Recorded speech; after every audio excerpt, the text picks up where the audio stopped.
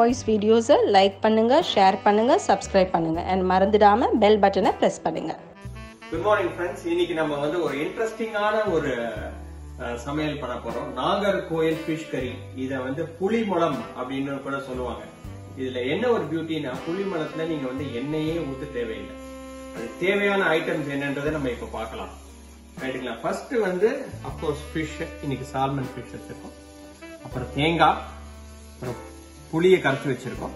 அதுக்கப்புறம் தனியா பவுடர், அப்புறம் சில்லி பவுடர், பெப்பர், ஆனியன்ஸ். இதை வந்து நம்ம வந்து ட்ரெடிஷ்னல் வேல வந்து எங்க அம்மா கொடுத்த இந்த பாட், கிளே பாட் இதுல வந்து நம்ம வந்து குக் பண்ண போறோம்.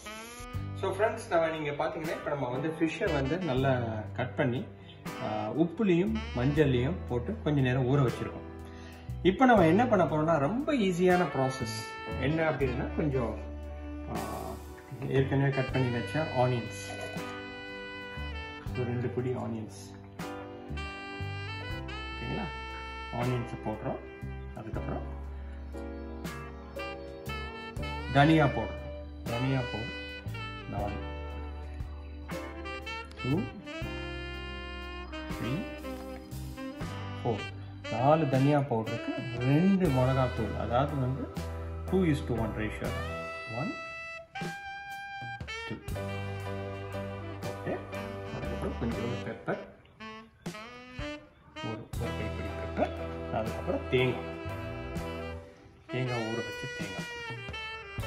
தேங்காவை போட்டு நல்லா இப்போ வந்து மிக்சியில் அரைக்கிறோம்.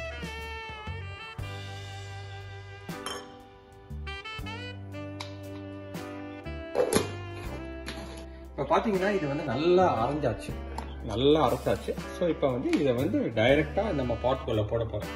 பார்த்தீங்கன்னா எண்ணெய் எதுவுமே கிடையாது, ஜஸ்ட்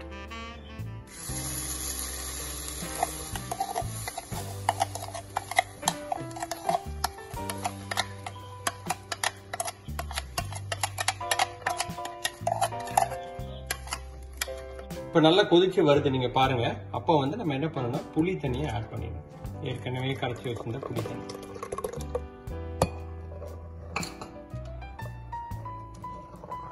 ஸோ நம்ம என்ன ஆட் பண்ணல, எதுவும் ஆட் பண்ணல, ஜஸ்ட் அந்த மிக்சர் வித் புளி தண்ணி.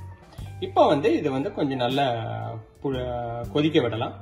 இந்த சேம் டைம் நான் என்ன பண்ண போறேன் அப்படின்னா, பையனுக்கு மாங்காய் ரொம்ப பிடிக்கும். ஸோ அதனால வந்து மாங்காய் கட் பண்ணி வச்சிருக்கேன். So I'm going to put the மாங்காய். ஏன்னா அது கொஞ்சம் வேகிறதுக்கு கொஞ்சம் டைம் ஆகுன்றதுனால மாங்காவை ஆட் பண்ணிட்டேன்.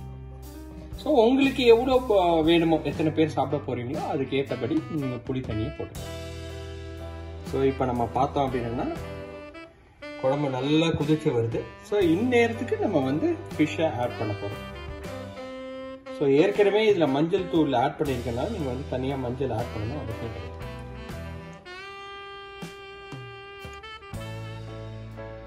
ஸோ ஃபிஷ் எல்லாமே போட்டாச்சு. ஸோ அதனால வேண்டிய அளவுக்கு உப்பு. ஸோ உப்பு போட்டுட்டு கிளறி விடணும் கூட அவசியம் கிடையாது, அப்படியே மூடி வச்சிடணும். அவ்வளோதான். 10 மினிட்ஸ் அப்படியே நீங்க விட்டீங்கன்னா ஃபிஷ் கறி ரெடி ஆயிடும். ஸோ ஃப்ரெண்ட்ஸ், பார்த்தீங்கன்னா இப்போ எக்ஸலண்டா குக் ஆயிடுச்சு. இப்போ லாஸ்ட்டாக கொஞ்சோண்டு கொத்தமல்லி வந்து ஆட் பண்ண போறோம். That is all. Very simple fish curry, and it is pertinent to Nagercoil. இத வந்து நம்ம வந்து புளிமுளம் கூட சொல்லுவோம். அதான் புளிமுளம் is a traditional Nagercoil Nanjil நாட்டு fish curry.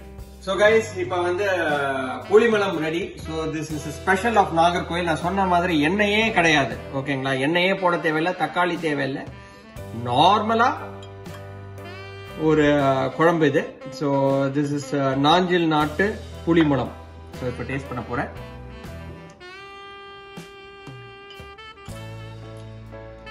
ரொம்ப நல்லா வந்திருக்கு. கொஞ்சம் உப்பு ஜாஸ்தியாக போட்டுக்கலாம், உப்பு ஆட் பண்ணோம். அதே மாதிரி வந்து ஃபிஷ் வந்து ரொம்ப எக்ஸலண்டா இருக்கு.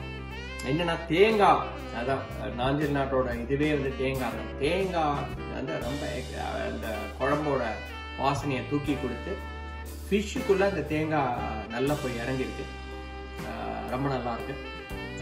I really enjoy. இது வந்து ரைஸோட வச்சு இன்னைக்கு நான் என்ஜாய் பண்ண போறேன். I'll see you in the next video. Thank you. Bye.